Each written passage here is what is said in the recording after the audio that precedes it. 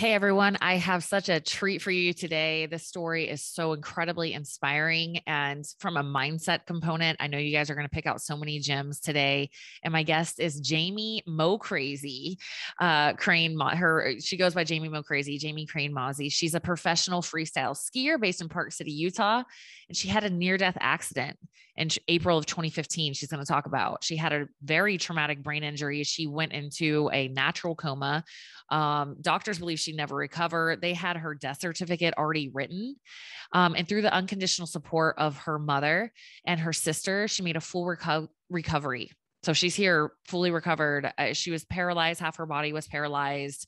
She lost her memory completely for 6 weeks. She shares like completely and was able to make a full recovery. So, wow. Like I love hearing the depths of wisdom that she's sharing from that experience. And I know you guys are going to too.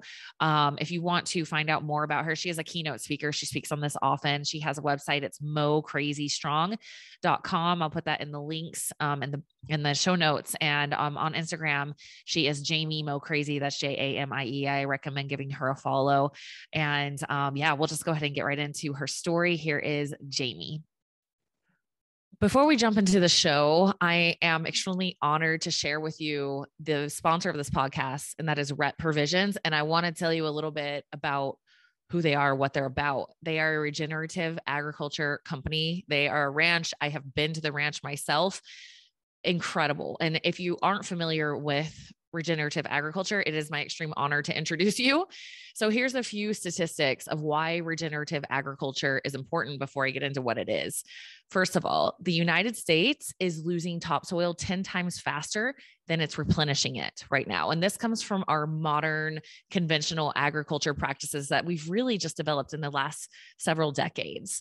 The way we are raising cattle and the way we are growing these monocrops of plants is depleting our topsoil at astronomical rates. And I love the way Eric Perner, the founder and owner of Rep Provisions, the rancher there at the ranch, I love how he puts this. He says that our planet is just a giant rock spinning in space with a tiny layer of topsoil and subsoil that supports all life on the planet. Every economy, every nation is sustained by this layer of topsoil. It's really important, right? We don't have any soil or quality soil. Health goes down and then eventually life goes away, right? So it's so important. Right now, we're losing about 75 billion tons of topsoil every year because as it erodes from these conventional farming practices, it goes into the waterways and then goes into the ocean and we lose it. So it's not sustainable, obviously, and we have to regenerate the topsoil. And this is where regenerative agriculture comes in. And the way they raise their animals is supportive of regeneration of the topsoil. So you can listen to my podcast episode with Eric Perner if you want to learn more about exactly how they do it. It's so important. Now, from a health perspective, this is so cool. Eric just shared with me that they had their meat lab tested at Michigan State University. And if you're not familiar with omega-6 to omega-3 ratios, let me share this with you real quick. So omega-6s are pro-inflammatory. They're in all foods. Omega-3s are anti-inflammatory. So this is all foods have a certain ratio of omega-6 to omega-3. Now, the ideal is 1-to-1, right? So we balance out that pro-inflammatory aspect of food, which is important. It triggers a lot of things in our body, but we balance it with the anti-inflammatory effect. On average, Americans are 10-to-1. Their omega-6 to omega-3 ratio is 10-to-1 because honestly, we eat so much canola oil and so many processed foods, and all the way up to 30-to-1 and higher. It's super inflammatory, causes heart disease, cancer, all disease. Grain-fed meat is on average 5-to-1 ratio or worse. And what came back from Michigan State University is that Rep Provisions meat has a 1-to-1 omega-6 to omega-3 ratio, which is freaking huge. So cool. I'm so glad they found that out. And by the way, just FYI, grain-fed chicken has a 15-to-1 ratio, and seed oils are the worst, like canola, soybean, all these industrial seed oils, 70-to-1 or worse. And they estimate that 25% of the calories in the American diet come from canola oil. No wonder there's so much disease. No wonder everyone's so unhealthy. So just wanted to share that with you guys. This is not only an amazing way to support the planet, but also your own health. And they're giving you guys an awesome discount. It's one of the highest discounts they offer, 15% off anything with code Coach Tara. So I'll link that in the show notes, or you can go to repprovisions.com anytime and just use the coupon code Coach Tara and get 15% off. Okay. So Jamie, the first question I wanted to ask you was, I was so curious as I was going through your story, and we'll save the climax here for a little bit, but, just as I was looking through your video footage and your website, and I was looking at how you were the first woman in the X Games to do a double backflip. And I was like, damn, dude, I want in your mindset, like way before like the climax of this story. Like, what was it that, first of all, like got you into such an extreme sport, but also to have like that level of confidence and drive to get to that point? Can you kind of share your mindset journey along this path of even getting started and then getting to be such a high level professional skier? That's a great question. So to get started, skiing comes down in my family. My grandmother lived in Sun Valley, Idaho. She was in some of the first ever Warren Miller ski movies. Oh, cool. So she was competing. She won the World Cup downhill championships. And my great uncle actually went to the Olympics twice for skiing. So I started skiing when I was a year old. Wow. So I actually remember that as soon as I could walk. And as my mom will say, people would ask her once they saw my future and what I became, they'd be like, "Oh, you wanted her to start young?" And my mom was like, "No, I wanted to go play with my baby outside. I love skiing. Like, what is more fun than taking her skiing?" And so what we would do is like, I would just go in between her legs and she would like, hold on to me. We would just go for like a couple hours a day, not too long. Make sure I was warm the whole time. That's something that's big. If anyone's listening and they are taking their kids skiing, two of my mom's secrets, and she now is a ski instructor at Park City for 10 years and a child specialist. And her secrets have stayed the same from when I was a kid. Her secrets are: make sure they have so much food. Like every time you go up the lift, give them a snack, give them some nuts, give them some grapes, give them some food every single run. Just keep them fueled up and make sure they're warm. A lot of times people forget about like around your wrists or your ankles, and they'll let them get bare. And then that's when little kids get cold, is that those part of their body. So make sure your kids are clothed properly and eat all the time, and make sure you keep it short.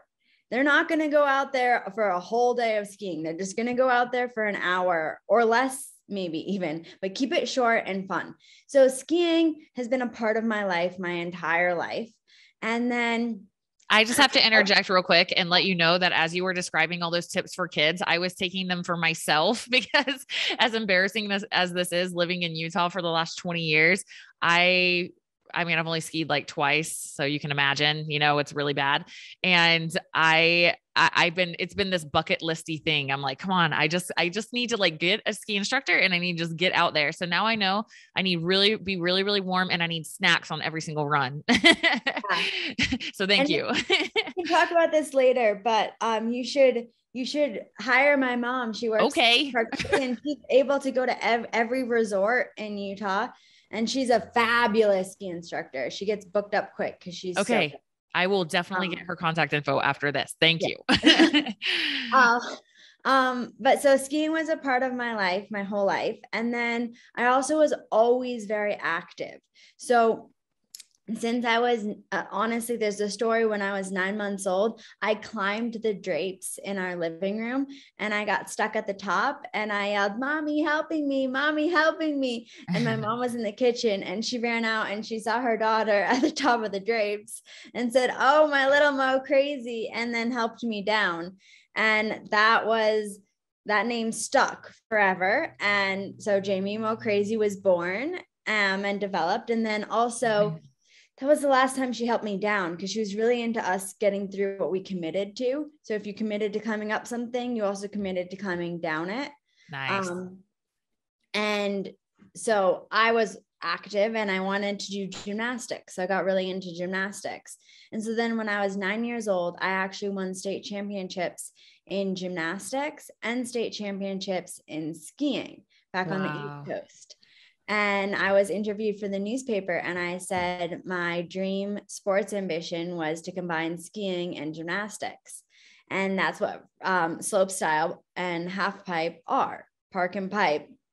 It's the jumps and the rails and the half pipe, and it's gymnastics on snow.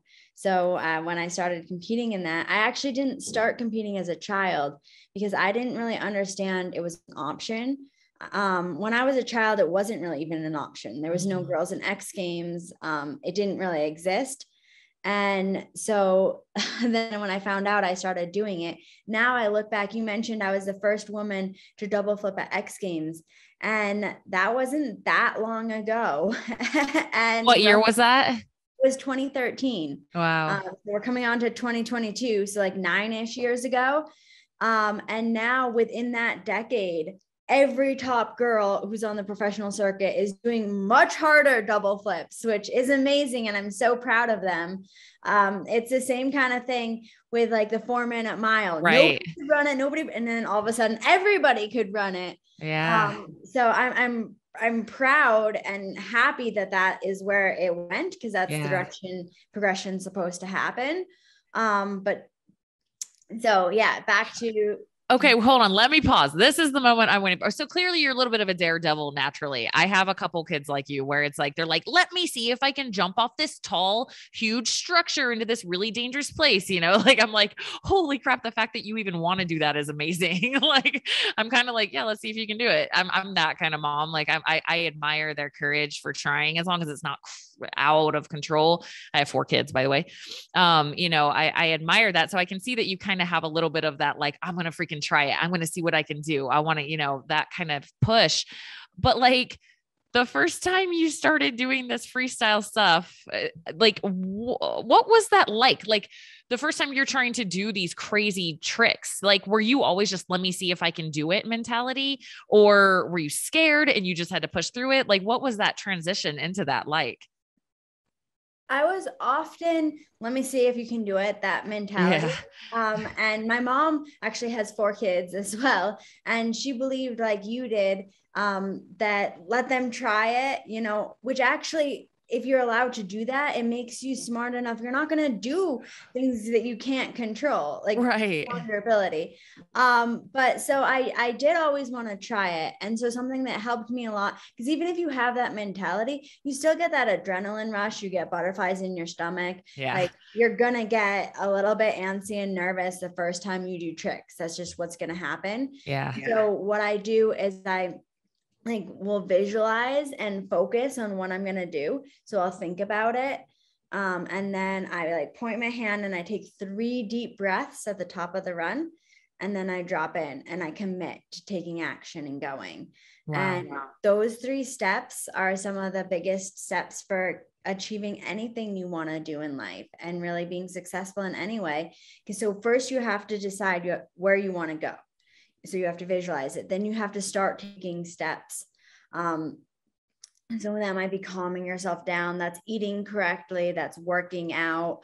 So taking steps to build yourself to be ready for that. And then you have to commit to it. A lot of people know what we should be doing, but we don't commit to taking action.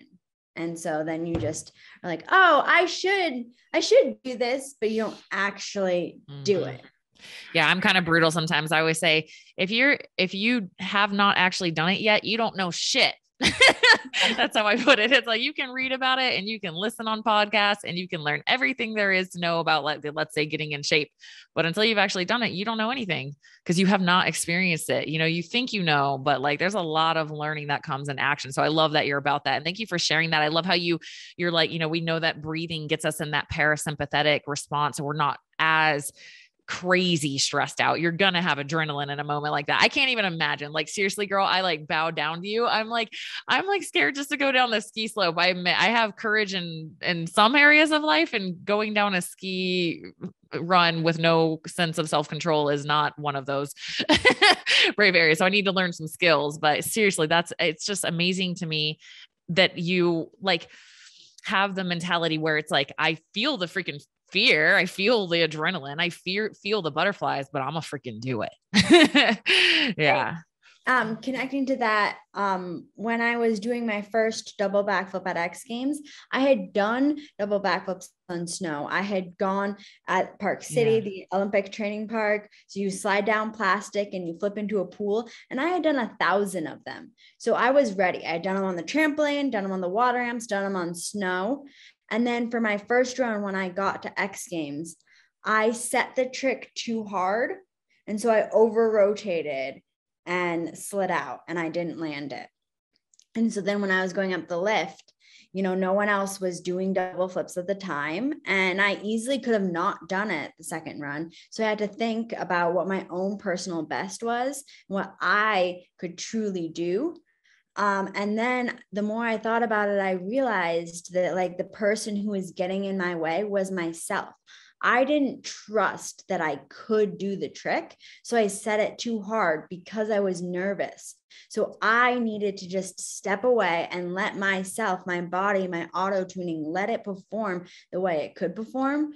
And then I landed it. So I did it. So that was one of the biggest life lessons, is sometimes, quite often actually, we're standing in our own way and we need to just step aside and let ourselves do what we can do.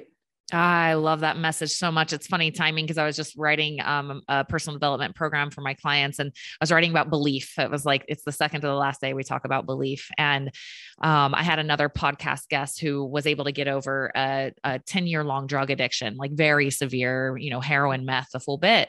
And he had tried so many times. He had tried to, he was like, I wanted to, but he was like, it was not until I believed that I definitely was going to, that it happened. And I hear that because like you had that relationship with yourself, you can land a double backflip. You've done it a million times. I love how you're sharing that. It's like that achievement was achieved way before the actual achievement. You achieved the double backflip a million times, just not in the X Games. So it's like you had to recenter yourself and have this like moment with yourself of like, girl, you can do this. You do this all the time. It's just the same thing that you do all the time, So thank you for sharing that. It's so key that belief, that level, that moment we have with ourselves. It's so easy to get into fear and anxiety and pressure. And it's like coming back into center, breathing, knowing inside yourself, like, you got this. That's so freaking valuable. Thank you for sharing that.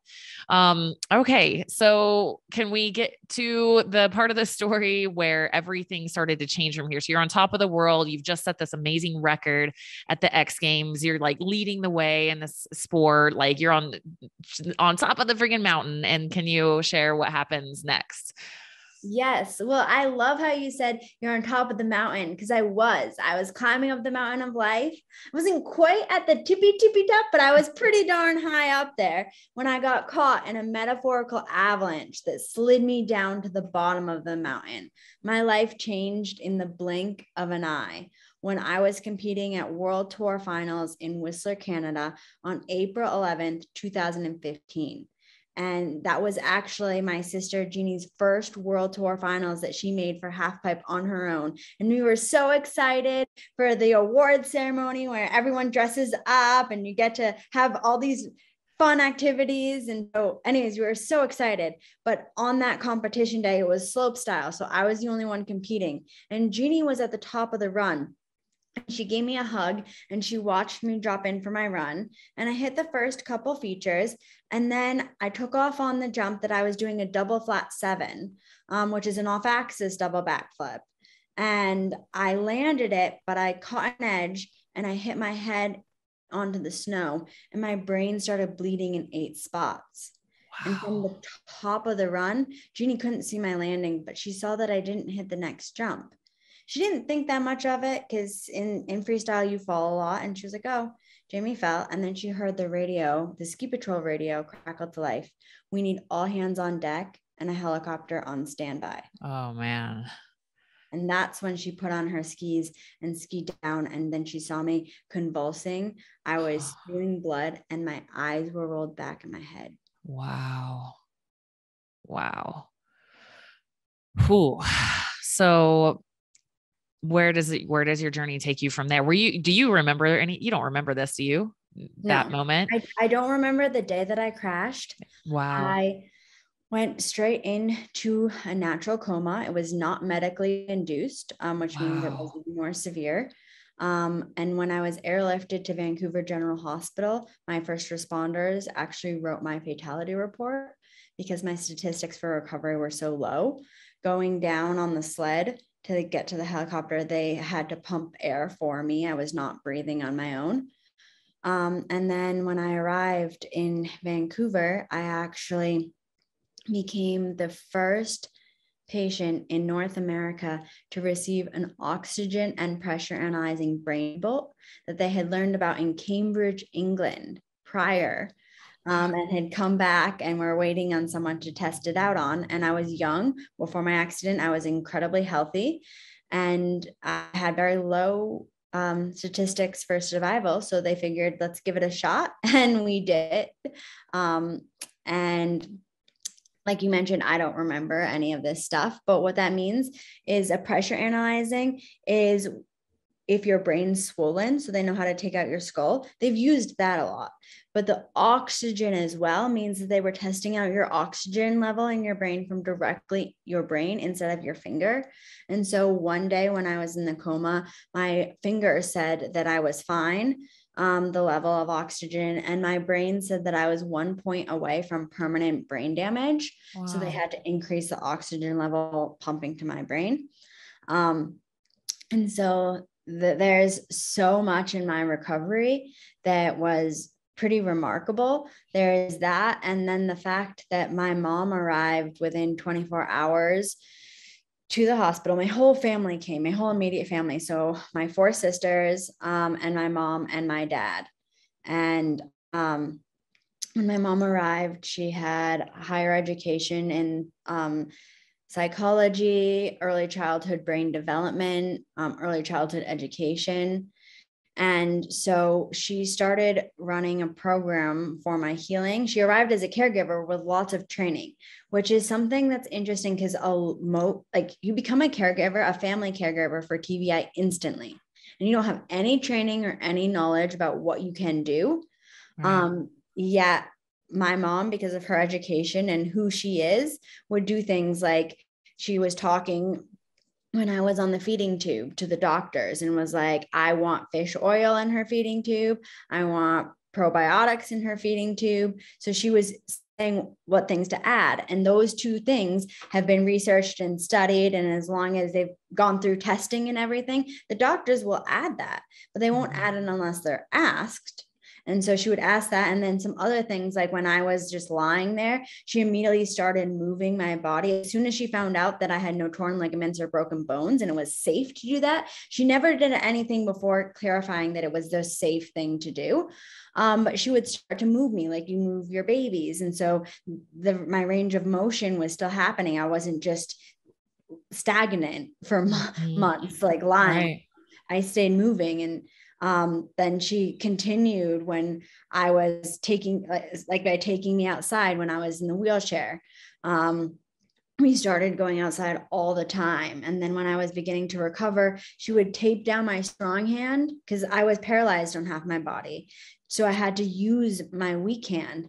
And with an understanding of neuroplasticity, now we know that it's possible to recreate the synaptic connections in your brain and recreate your brain pathways. 20 years ago, they didn't think it was possible. Now we know it is possible for anybody to create new brain pathways because of the habits that they have. And after a brain injury, if you think about it, a brain injury, your entire brain gets covered in snow. I love snow, but this is a little bit of a challenging snow story. So all your brain pathways are covered with snow. That's a brain injury. And we don't have big plows that can just open it up. You have to walk through each path with snow up to your neck. As hard it is to walk through a path with snow up to your neck is how hard it is to do those things at the beginning. And then the more times you walk that path and you create that habit and you walk it back and forth, it'll get easy and the snow will pack down and you're just over it. I love analogies. That is so good. So, so good. Anybody who's changed a pattern in their life knows exactly how that is. And I even saw, like, as you were describing that, like, and then it falls and it crashes in one part and you have to like dig through that again. Cause you're like, dang it, I thought I was already here, but nope, let's Yeah. keep going. Like that's such a great analogy. Wow. And also just have to say about your mom, I'm sure like everyone listening is probably thinking the same thing. Like, what an amazing woman. Like what, and how beautiful it was that she was so prepared for something like that, but wow, like just it's so beautiful to hear like the love in your family and the support that you had during that time, and that your mom was like educated enough to be able to help you and be your advocate in that space. And that hospital just happened to have just the thing that you needed in that area of the world that you happened to be in at that time when it happened. It's beautiful. How long were you in the coma? I was in the coma for 10 days. Wow. In the movies, they show people like waking up and they are kind of alert. No, waking up from a coma means that you open your eyes on command.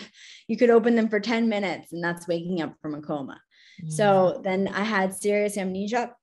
So absolutely no memory for an additional 6 weeks. Nothing. Nothing. Nothing Wow. day to day. And I was in hospitals. I was on a feeding tube. So I was out of the coma, but I was far from Like, I'm back, everybody. yeah. Right. Yeah. And so that happened. And really quick, going back to how you mentioned the support for my mom and my family, that is why my sister, Jeannie, my mom, Grace, and we are co-founders of MoCrazy Strong, which is our resilience company. And we do a lot of education specifically for caregivers. So that's something that my mom really specializes in. And we were at a conference in Salt Lake City, a critical care conference last week, but teaching person-centered practices and the healing from TBI. So, because she had that background to be able to help me. So now we're trying to raise more awareness because caregivers in general, and especially family caregivers in general, and especially TBI family caregivers are such an untapped group of people that just are lost and confused, and they don't understand as a caregiver that they need to take care of themselves as well. And so we tried to do a lot in relation to that. Wow. That is absolutely amazing. So you're in this, so you're coming out of this coma, you have no memory. You're getting to this point where you're starting to try to use the side of your body that you can't use at all. What was that process like? What insights could you share with were you frustrated? Did you just want to cry all the time? Like what was that process like going from barely being able to operate to like clearly like you're fully, operating now? Walk us through that journey. Yeah, it was a long journey. So it was Yeah. a 5-year journey, Wow. which a lot of people in brain injury think is actually pretty fast. Yeah. Yeah. But so at the beginning in the hospital, when my memory was coming back, but I didn't have it all, I was really happy. I was like an intoxicated 10-year-old. I was just like super giggly, happy. I'd go around and say hi to everybody. And I did not believe that I was in a hospital. The nurses, when they were trying to get ready to let me go, would come in and ask me where I was. And they expected me to say a hospital. And I would tell them that I was in a movie about a hospital because old people and sick people went to a hospital. I wasn't old and I wasn't sick. I had pictures all around my room. I even had a hammock in my room. And then I had the touchdown. When they hit me with the needles, it didn't hurt. So obviously it was a prop. Wow. How do we tell her it's because she's paralyzed? And this is a little bit, I think you were talking about believing you could recover, believing. I firmly believed that my life was fine and that I was recovering, which is really powerful. And then at the same time, something that has to go hand in hand is that since I had been an athlete my whole life, I was open to being coached. because you need to believe you can recover. You need to believe there's a future. But if I just believed that I was okay, and I was indignant when people tried to help me, indignant to do the therapy, I didn't want to because I didn't need to do that, that would be just as bad as if I didn't believe I could recover. So you need to have the belief, and then you also need to be open to being coached. And something I share a lot about is you need to really focus on your own personal best. So before my accident, I thought I knew that my own personal best was like being the best. And then after my accident, I really understood the full meaning of it, because my mom raised me with that mantra, and I'd heard it my whole life, and it helped me become the best in skiing. And then when I was recovering, it helped me realize that my own personal best was walking upstairs. It was swallowing a glass of water. It was passing Rosetta Stone in English. My own personal best had changed dramatically. And a lot of the times, if our own personal best for something is not what society thinks is amazing, you don't actually perform at your own personal best. You kind of half-ass it. You do it a little bit weaker. But if you perform at your own personal best for everything, then your own personal best is just going to grow. And you perform at your own personal best as you set attainable goals. So instead of thinking about your huge growth goals that you have in mind, like for me, from the very beginning, when my mind came back, I wanted to go back to skiing. And at that time, when I wanted to, I couldn't walk upstairs by myself. So that was a huge gap. So instead of focusing on like getting back to skiing, I focused on setting attainable goals that helped me reach that, like walking up the stairs every day. Those were my attainable goals. And then I started going farther and farther and then faster. And then I started timing myself. So by the time I left the hospital, I could run up 12 flights of stairs in 3 minutes and 26 seconds.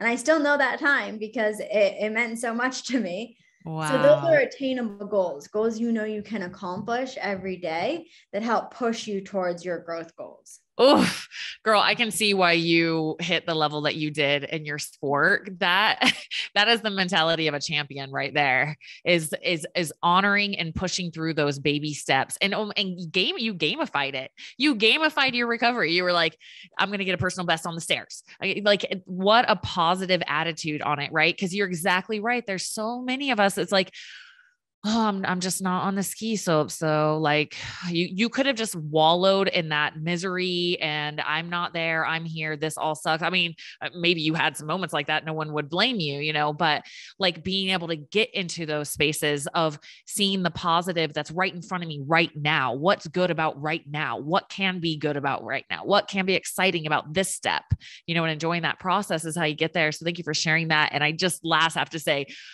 I freaking love athletes. I've had the opportunity to coach a few ex NFL players on nutrition, and I tell people this all the time. I'm like, why those were my favorite clients? Just kidding. They weren't just kidding clients. They weren't my favorite clients. But one thing I noticed about them is that they were so easy.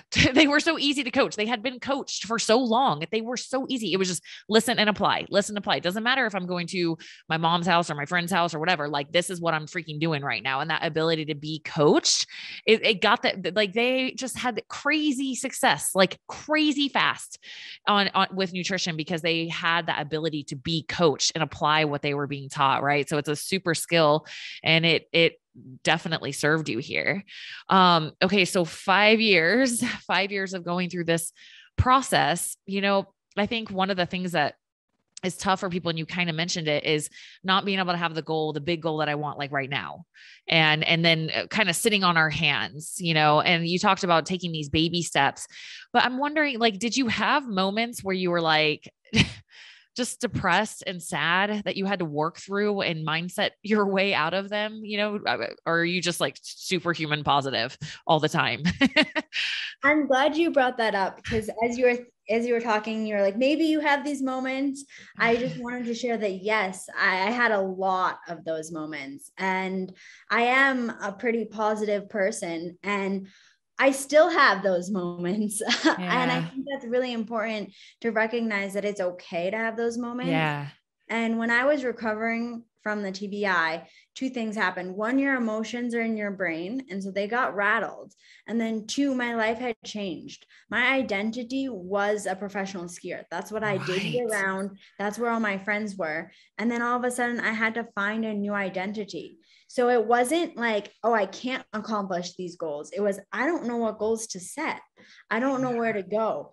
And so that first winter is actually when I felt the most lost, because that's when I began to realize, like, up until that first winter, I thought I was going to go back to competing. I kind of equivalated my brain injury with like a torn ACL. People tear their ACLs in skiing all the time. I was like, I'll just take this year off and then I'll go back.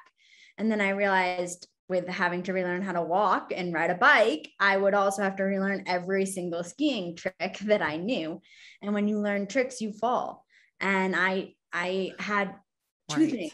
One, I realized I loved life and I didn't want to put my life at risk. I did not think that competing in skiing and performing at that level was worth putting my life at risk. Right. And if I put my life at risk, I put all the people who had supported me, all that faith, all that trust, I put that all at risk.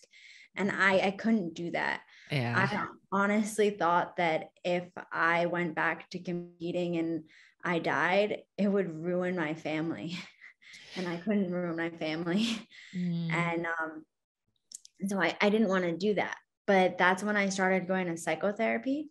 Because I started going 3 days a week because I was having some huge mental challenges and huge mental blocks. Yeah. And I was feeling so frustrated. And I think one of the things that's important, and it's the same thing as like being coached, if you're, whatever you're having blocks with in life, if you find someone to help support you through it, which is what a psychotherapist does, it's what you do with nutrition, it's what people do. So find somebody who can help support you. That can be so helpful, because the amount of money you're putting out to get that support is worth it. In my opinion. So I started going to psychotherapy, and I went to therapy for 3 years. Nice. And now I do believe that I'm overall a very confident, happy person. I feel like I'm much more settled. Like when I have struggles, I know how to let them off, shake it off. Yeah. You have the tools, right? I that Taylor Swift song, like, shake it off. You gotta just do that. You gotta shake it off. Yeah. But I still have bad days. And I think one of the biggest lessons I learned through this whole process is it's okay to have bad days. And also to think about your language, what you're saying to other people and what you're saying to yourself. Yeah. Because when I left the hospital, coming from being a strong athletic person my whole life, all of a sudden I couldn't walk for more than 5 minutes without taking a break. And I wanted to go hiking in Park City, and I would go on like the easier trails, but I would need to take so many breaks, and I'd always go with my friends or family. I could never do anything by myself at that time. So I wasn't ever left alone. And at the very beginning, I wasn't even left alone in the bathroom. Like someone had to stand there, because I would get lost and I would forget what was happening. But anyways, so I would go for the walk, and I kept being like, I need a break. And it was so humiliating and depressing for me to say, I need a break all the time. And my mom was like, well, think about your language choice that you're using. This is her psychology, master's in psychology coming in. She was like, why don't you say, let's look at the view? Because we're in Park City and there's always I love that. So when I was feeling tired and I wanted to stop, because that was my goal, to rest my body, I'd say, hey guys, let's look at the view. And then we'd stop and look at the view, and I'd get to rest my body. And it felt so much better. And now it's become a metaphor for everything in life. So when you're feeling stressed and overwhelmed and just going, take a break, stop, look at the view before you keep going. I love that so much, man. Your mom sounds awesome. I was also thinking, like, what you talked about with your identity is so important. I don't know if you already have, but I hope you get connected with the NFL and guys that are coming out of the league. Cause I know that, traumatic brain injury is a huge issue in the NFL. And it's this double, I feel like it's a triple whammy in a lot of ways for athletes that go through something like you did, which is the super severe case of that, or just coming out of your sport or whatever.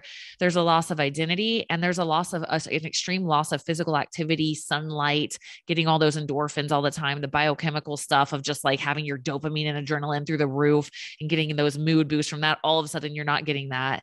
And, and just trying to like settle you've been the most competitive, driven person in the freaking world.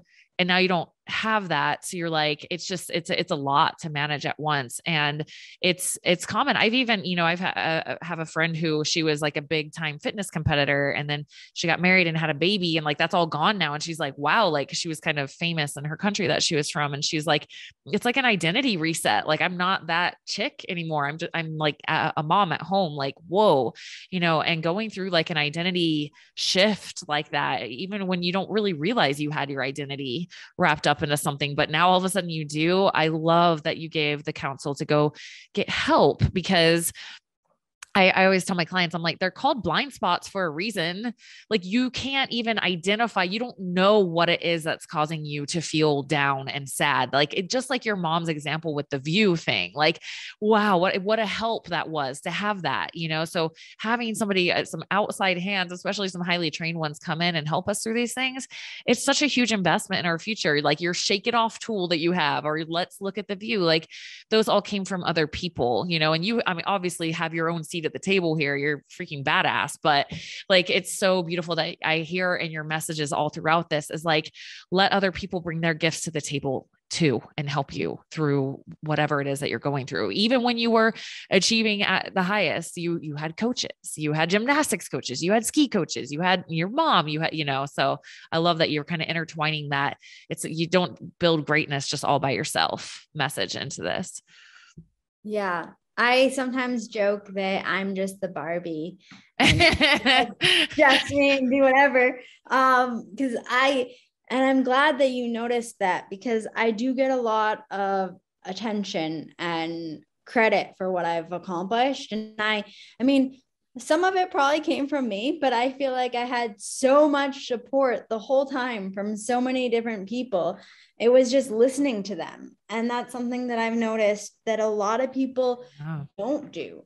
They get support, and it is a little bit tricky because everybody can think that they want to give you support, and every support, even if it's a good support for someone else, might not be the right support for you. Yeah. So right. you need to find like your team members that really benefit you and what you're doing, and push it.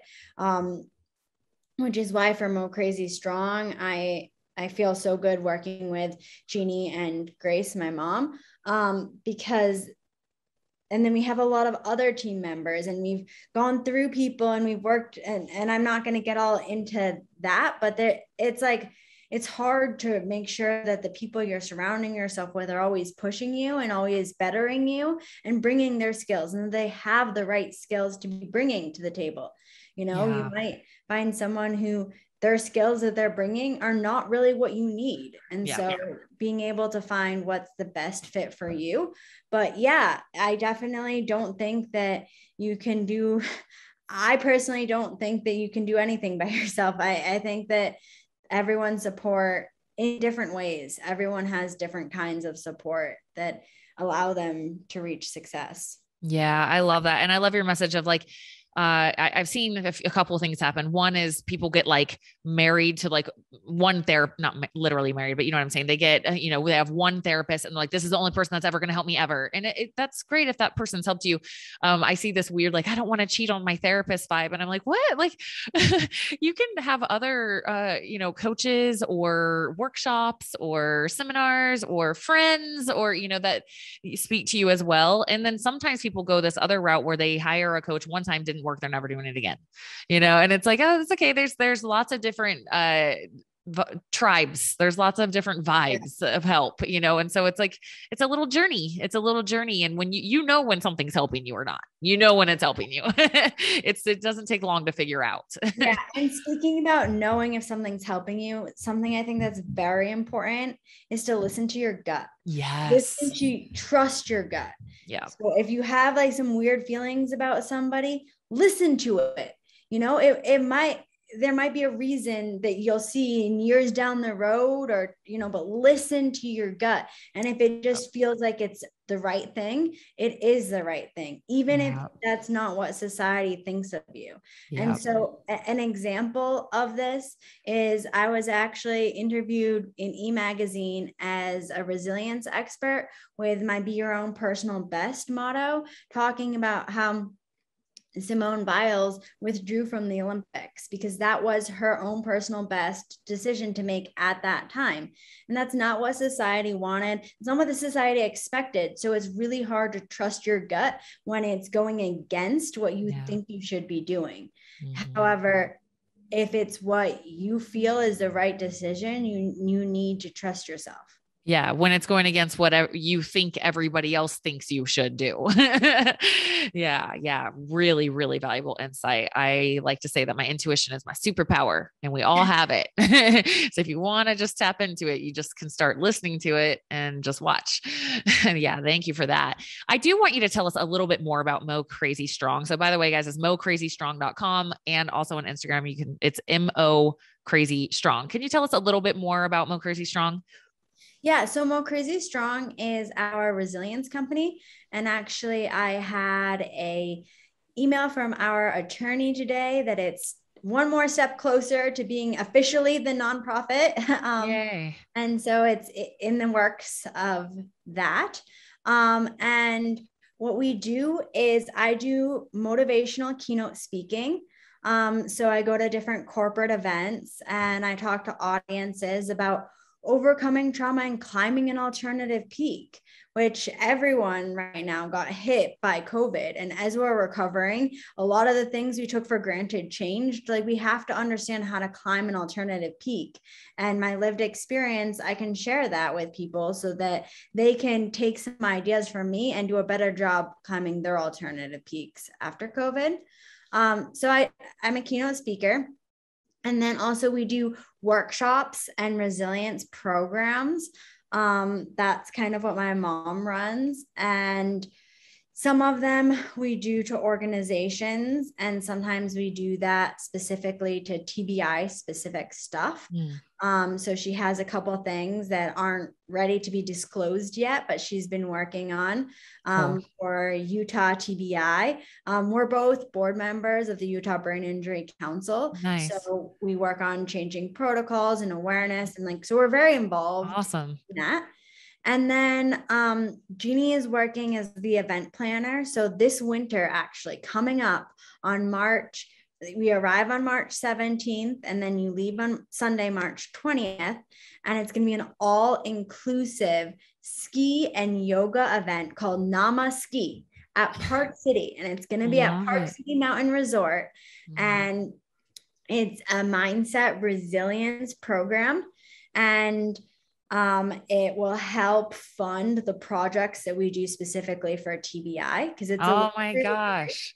So it's going to be very high level luxury retreat. We're going to be staying at an amazing hotel. There's going to be a spa inclusion, yoga inclusion, and we're going to go to different conference room and have some mindset stuff. And we're actually, Kendra Jewelry is coming one day, so you can design your own necklace with the stones. You can pick out your own stone, so it's custom. So it's going to be an amazing experience. Cool. And those are going to act as fundraisers for our nonprofit work. That is so awesome. How can people find out about that event? Is it on MoCrazyStrong.com yet? Or is that where they should go? Not sure. I'm not sure when this is going to be aired, because as it is right now, we're working with the website team to make the event page. And so there is, you can see on MoCrazy Strong. And it will be that you can click the link on MoCrazy Strong and go to a page and sign up there.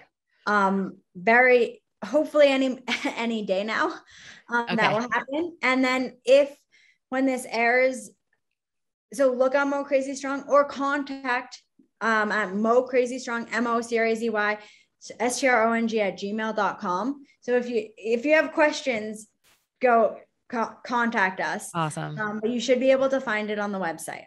That sounds amazing. And I love hearing that you guys are involved on the board for traumatic brain injuries, and you guys are like really creating impact with what you're doing here. So awesome. Girl, wow.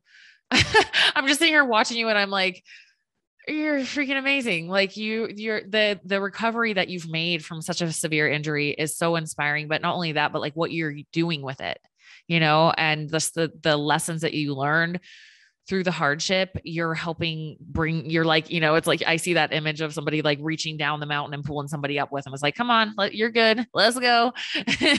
You got this, and it's just so beautiful. So thank you so much for coming on. Oh, before we finish, you also have some good news because I saw it in your bio, something that happened in April of this year. Yes. So April 11th, like I mentioned, is my injury day. Which now has become my Alive to Thrive Day because I celebrate it every year. And April 11th is, well, let's go back 5 years. So 5 years ago, April 11th was my best friend Reggie's birthday. And I actually, 3 years after my accident, stayed in Salt Lake to have a joint birthday party with him. And then he became my boyfriend for some years. And then on April 11th, 2021, we climbed to the top of one of the peaks in the Big Cottonwood Canyons in Salt Lake City. So we climbed up, we were ski touring up to the top, and still with his split board on, because he's a snowboarder. So he had his split board, I had my skis on. He knelt to the ground. We had a photographer because it was my Alive to Thrive Day. And he knelt to the ground and it goes, hey. And I look over and he was like, I know I want to spend the rest of my life with you. Will you marry me? And I looked at him and I was just like, oh, that's so awesome. Are there pictures on your Instagram of that? There are. I'm gonna go find it. You can get pictures, but this is my ring. Oh, congrats, girl. Oh, it's beautiful. And it has mountains on it. So this really quick, this ring is very custom. I wanted it to be gold, and I wanted it to it has a pink sapphire in the middle, and then 4 little diamonds and 2 medium-sized diamonds. And the ring designer, we had a ring designer who works in Park City, and she did an amazing job, but she was like, I don't know if she's going to want a pink ring for her whole life. And Reggie was like, yes, she does. And then my little sister, who my mom and my sister were helping, because Reggie's fantastic. He's an operational supervisor, engineer. He's really smart. His management has employees working for him. He's not a ring designer, and he knows he's not a ring designer. So he found the correct people to design the ring, my mom and my sister. And they were like, no, we're hiring you to design the ring that we want. And we know that Jamie wants this in her ring. I do. I actually, I had nothing to do with it, and it's perfect. It's exactly what I want. I love how meaningful that is. Girl, I'm so happy for you. And you guys are getting married next year. Congratulations. I love that you call it your Alive to Thrive. Alive to Thrive. Alive to Thrive Day. Yes, the gratitude. And then really quick, we are getting married. Actually, we're getting married in Whistler at the top of the mountain in Whistler. Gosh. So when I walk down the aisle, you're going to be able to see in the background the run that almost took my life.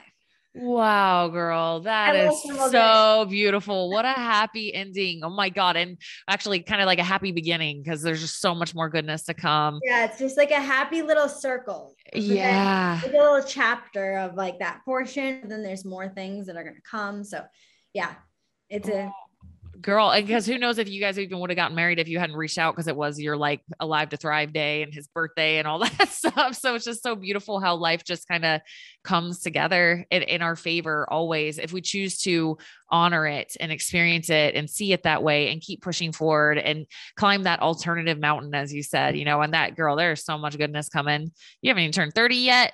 Yeah, there's so much goodness coming from you. So thank you so much for coming on today and sharing your story with us. Guys, again, if you want to find her on Instagram, it's MoCrazy Strong, or just go to her website, mocrazystrong.com, and we'll make sure that's linked up in all the show notes on YouTube and all the audio platforms. Jeanee, thank you again. It was so awesome to meet you. I will be meeting your mom soon, so don't go anywhere. Well, and just really quickly, the Instagram is actually back to Jeanee MoCrazy. Oh, is it? Yeah. Okay. Thank you. It was Jeanee MoCrazy, and then I changed to MoCrazy Strong, and now it's back. Okay. Thank you for letting me know that. So guys, the Jeanee is Jamie. So Jeanee MoCrazy. Okay. Thank you for that. All right. Thanks so much. Bye.